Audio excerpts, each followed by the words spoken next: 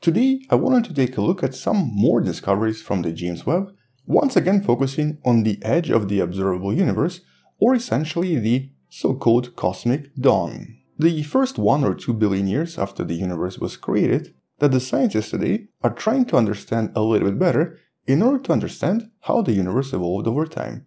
And as you already know from some of the previous videos, in the last year and a half, James Webb Space Telescope made quite a few somewhat unusual and potentially very unexpected discoveries. But I really wanted to start with this. This is actually a recently released website that you can find in a link in the description that has now been released by the James Webb team for everyone to peruse and for everyone to enjoy. And this shows us a tiny piece of night skies that's essentially been observed by the James Webb for a long time during the so-called JWST Advanced Deep Extragalactic Survey, also known as JADES, with the light from some of the more distant galaxies traveling for essentially 13 billion years. And so basically this is one of the first deep field images released by the James Webb team that now anyone can look at.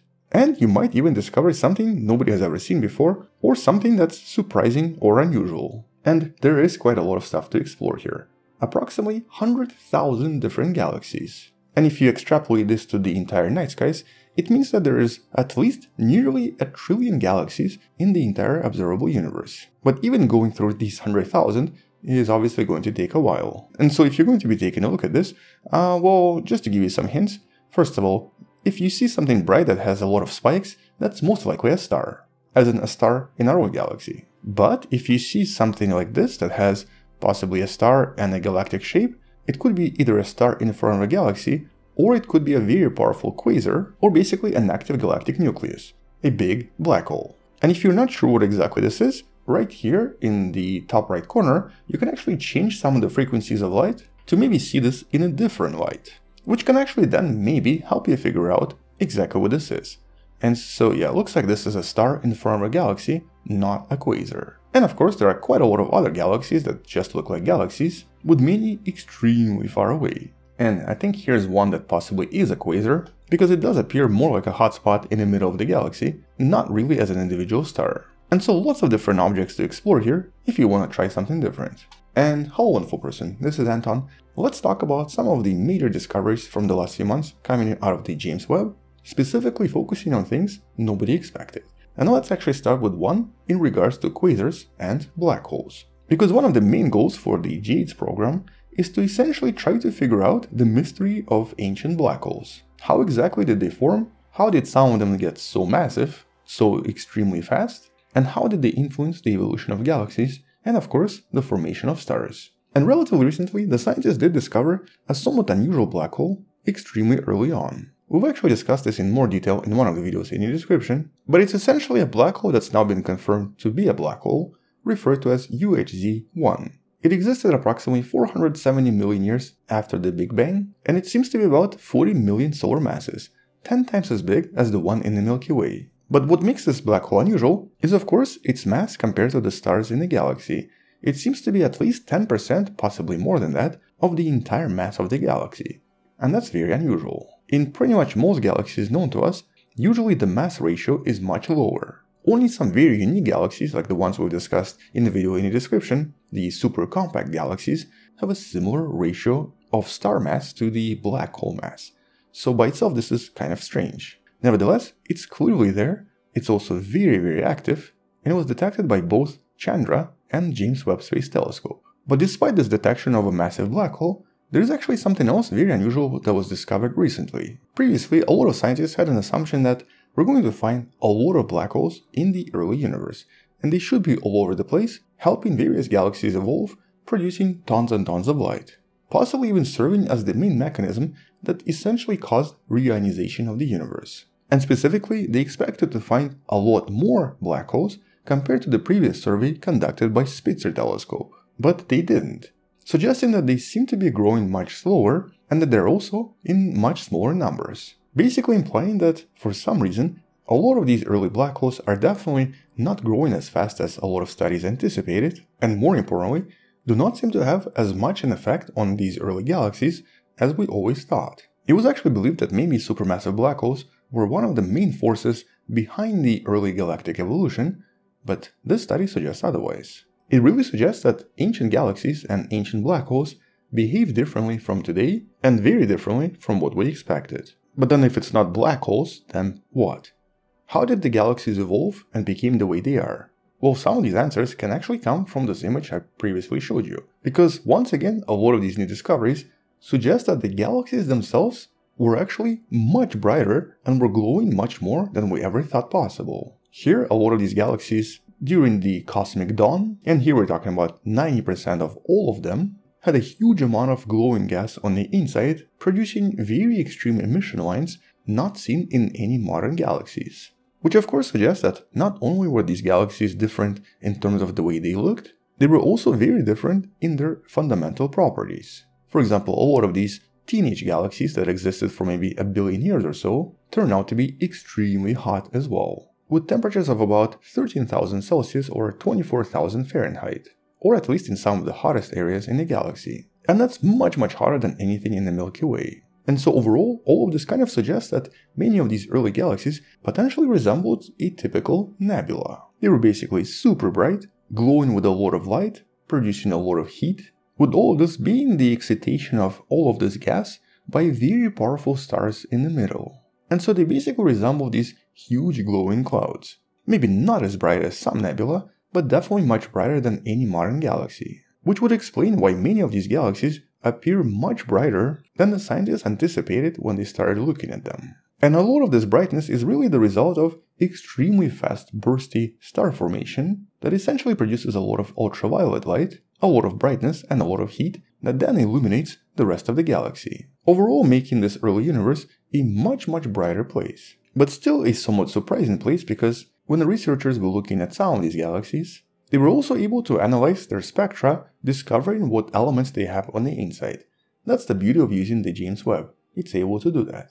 And here they started finding a lot of materials that were not just hydrogen and helium, which though made sense for some of the more advanced galaxies, did not make a lot of sense for some of the younger ones. And at least one galaxy located at a redshift of 12, or basically when the universe was only 350 million years old, turned out to contain stuff nobody expected. It was enriched in metals.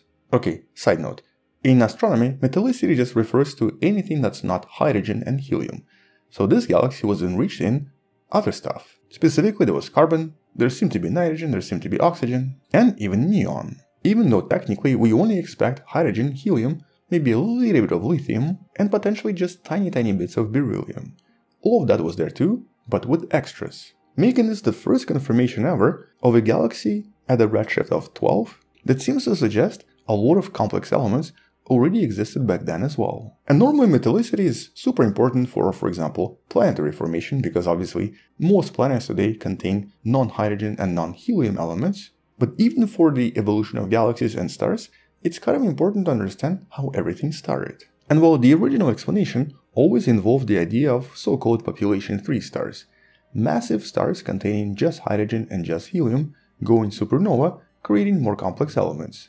One of the goals of James Webb is to try to find these stars. But because the scientists discovered carbon, neon, nitrogen, and so on, it potentially implies that a lot of these early stars, population 3 stars, were not actually just made of hydrogen and helium. Or maybe even that population 3 stars are a somewhat incorrect hypothesis. Although obviously here we don't really know where this carbon came from and what created a lot of these other elements. For example, one suggestion is that there were population 3 stars that exploded, but all of this happened very quickly, and so now we're just seeing the evolution of the second stage. The other suggestion is black holes, or specifically the central black hole.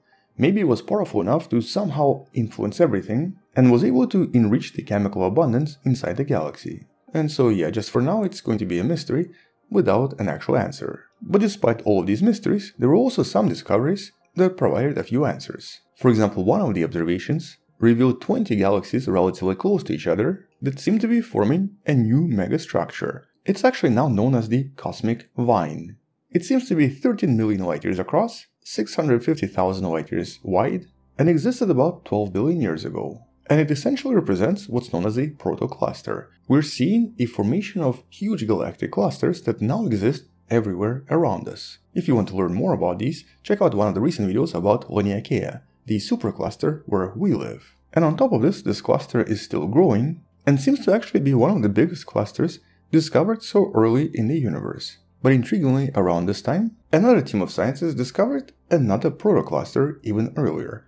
This one, 13.1 billion years old, basically the oldest discovered so far. Although here we only see 4 galaxies, but definitely also coming closer together. If simulated, it would look something like this. And so because this earlier cluster has only 4 galaxies, the slightly older cluster has 20, and much older clusters have a lot more, we basically get to see the progression of how superclusters formed over time by basically seeing these tiny slides of the past. And that by itself matches with all the predictions scientists have right now about how clusters form, and of course about how universe evolved as well. And so at least in terms of the bigger structure formation, most things here seem to kind of make sense. Even though when it comes to individual galaxies, things are just a little bit more surprising. But at least one more discovery, a somewhat interesting discovery, came from a different telescope from the James Webb. It actually came from ALMA. And here this was the image of a galaxy known as 9IO9 that's actually kind of difficult to see. It's that red arc around the brighter galaxy that you see in the middle. And so basically this is a result of a gravitational lens. And so that lens galaxy that existed when the universe was about 2.5 billion years old revealed something we always wanted to see but could not see because most of these galaxies are practically invisible. The scientists confirmed the existence of magnetic fields. And here we see emissions approximately 16,000 light years across, but approximately 1,000 times weaker than what we have on planet Earth. And all of this is seen because this is essentially various polarized emissions from the dust inside this galaxy that just seems to be very active, forming stars about 1,000 times faster than the Milky Way, and as a result seems to produce very powerful magnetic fields. And because of this vigorous star formation, and because in this case the fields are actually oriented parallel to the molecular disk, it essentially confirms that many of these structures inside of these galaxies can form very rapidly and produce a lot of radiation and a lot of light, which is precisely what I mentioned previously and what was actually detected by the James Webb.